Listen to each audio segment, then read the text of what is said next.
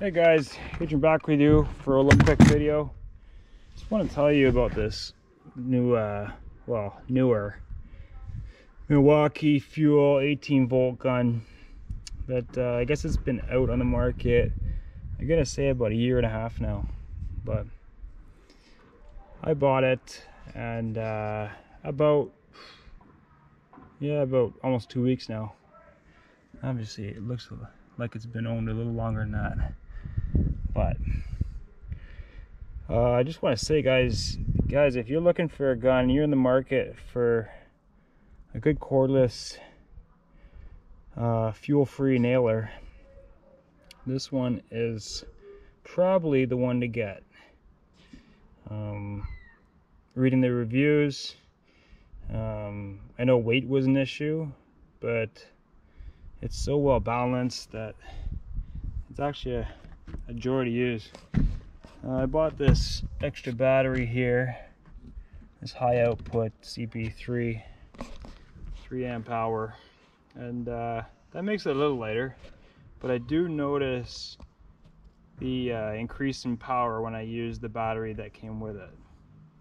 Now I just want to show you quickly, it also came with this free magazine, this extended magazine, which I guess retails for $100, but basically it converts your 1-strip nailer into a 2-strip, holds 2 strips. So guys, speed is not an issue with this gun. It shoots, sometimes when you're using it you forget that you're not using an air gun.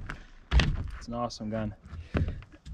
So I think if you buy now, you got this included.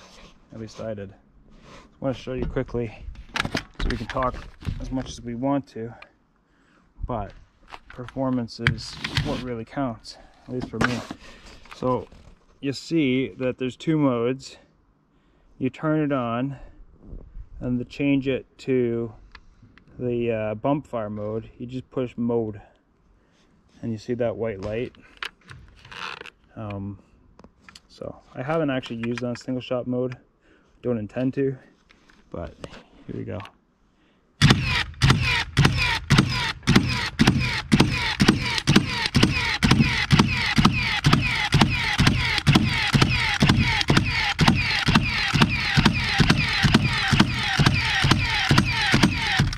Okay, so it's out, but as you can see, this is a double LVL, and it's buried each and every nail. Like, I mean buried. So, like, you have to dig just to see the head. So, there's no debating the power's there. So you can see bump fire. I shoot some more, but it's got that 6-nail lockout. Won't let me shoot, but so you can see it's all there. And what I like about it also, when I was doing my basement work in the last house, it's got this handy dandy light that turns on. So appreciate that when you're working in the basement. It's nice they thought about little things like that. Anyway guys, just thought I'd share with you. That's the fuel, once again, it's the Fuel Milwaukee Freeman nailer. And I think right now it still comes with this extended magazine. I'm debating whether to put it on or not. Anyways, take care guys, have fun, thanks for watching. Please remember to like and subscribe.